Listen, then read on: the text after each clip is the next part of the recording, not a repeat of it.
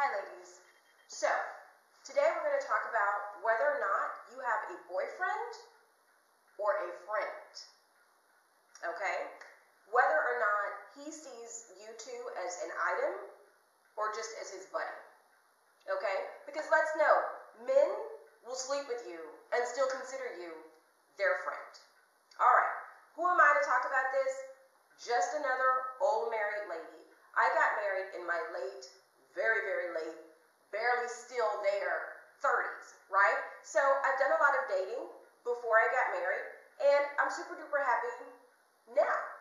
And look for the next segment, because my husband is an Irish man, so we have a interracial relationship, and that's a whole nother wonderful bundle of challenges that are absolutely great and fun. So look forward to that video, okay? Coming soon. All right. Signs that he's your boyfriend. We're going to go through that. And then we're going to do signs that he's just your friend, okay? Let's start with signs that he's your boyfriend. So, first sign that he's your boyfriend, he's told you you're his girlfriend. He's made mention of you being his girlfriend. He's said, my girlfriend, around you, in your presence. And he's talking about you. Number two, his friends know that he's with you. He has professed to the world, you've got his time, you've got his attention, you've got his heart. Number three, his family knows of you.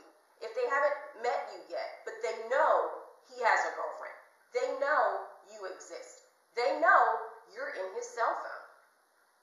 Number four, you've been to a company Christmas party, you've been to a company bowling event, you've been to a company anything, or he's told you about the upcoming company event. Number five, you've either been to church, or you've been to watch him play sports, or you've been to a date that you yourself wanted. Like, you mentioned that this is my dream date. Oh, I want to go to the opera, or, oh, I want to go to this great concert, and he made that happen for you. Guess what? You're his girlfriend. You pass all five of these signs, you're his girlfriend. Okay, let's reverse it. Okay, that was corny. Five signs, you're just his friend. The only time you go out to dinner is after you've had sex. The only time he calls you on the phone is to see if you want to have sex. Number three, you don't know any of his friends. You don't even know his dog's name. Number four, he doesn't invite you to anything. Number five, you show up at his church, at some basketball event or football event or,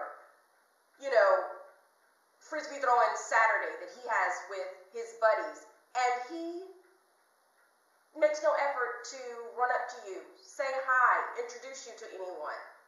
Five signs, you're just a friend to him. He doesn't want anything serious with you. Sorry. Bye.